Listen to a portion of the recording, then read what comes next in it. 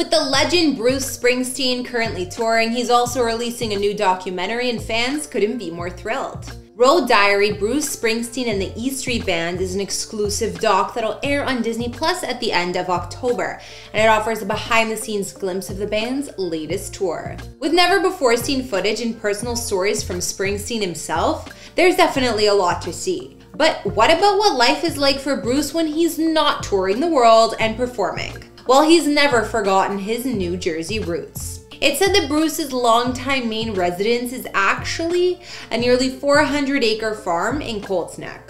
Bruce purchased 2 horse farms in this rural area of New Jersey back in the 90s and still lives in the larger of the 2 today, after the other one was sold for over $27 million in 2021.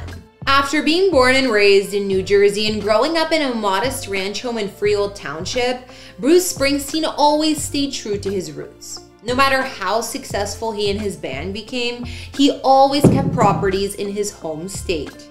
Back around 2016-2017, Bruce sold off some of his longtime residences in the town of Homedale, including the 19th century farmhouse where he wrote and rehearsed much of his 5th album. The 6,000 square foot Homedale home, where Bruce lived for 5 years during the recording of The River and The Heart of Darkness, hit the market back in 2016 for $3.2 million after previously being available as a $5,000 a month rental. Locals affectionately referred to the 6-bedroom house set on a former cavalry outpost turned horse farm as Boss Acres or Thrill Hill.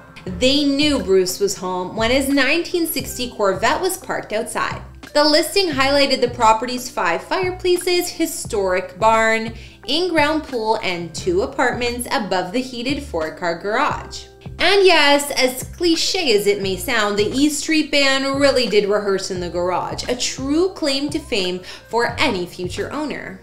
Despite being a rock star by the time that he moved in, Bruce, aka the Boss, lived more modestly than expected. It was reported that Springsteen paid just $700 a month in rent for the space. And those extra bedrooms, well, they weren't used for an entourage but served as business and legal offices.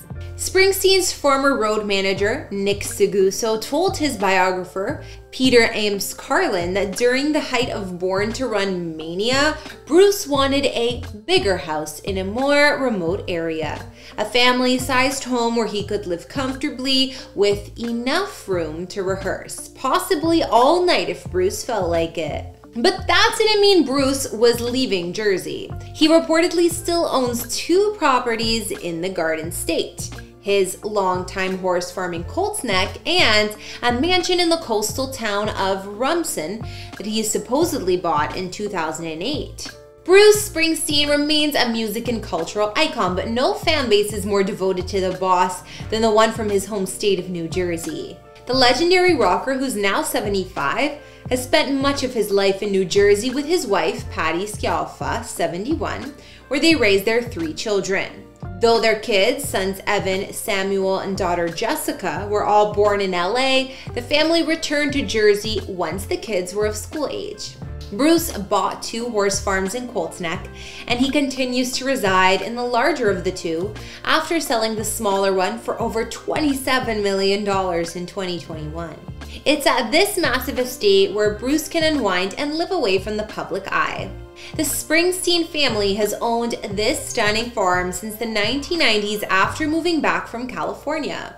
Although Bruce has owned various properties, including mansions and ranches in both New Jersey and California, this estate has been their home for decades.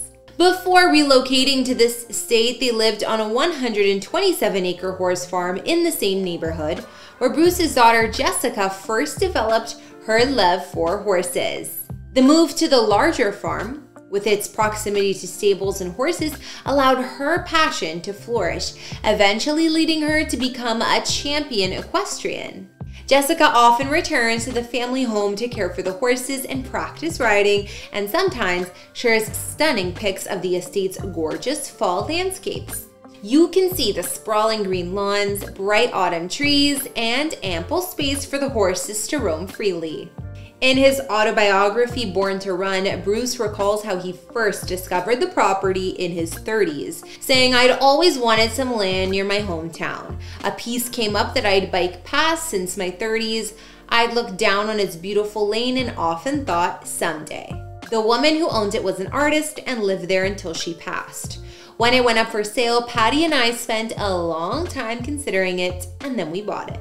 Horses are a shared family passion, and Bruce and Patty often enjoy riding along the estate's trails together, and the couple have lived here since they wed in 1991. Colts Neck, known for its luxury equestrian estates, lush orchards, grand mansions, and affluent residents, is one of the most desirable areas in New Jersey. The impressive rural property features stables for Bruce's horses, riding areas, tennis court, and a caretaker's cottage, as well as a 6-bedroom main house with luxe amenities. There's an epic Olympic-sized swimming pool, home theater, wine cellar, and chef's kitchen. The interiors blend classic and modern styles, and it's the ideal private sanctuary just a short drive from Bruce's hometown. A lakeside gazebo offers Bruce a serene spot to strum his guitar away from the crowds as well. Bruce Springsteen's New Jersey farm property shows his deep roots and his connection to the Garden State.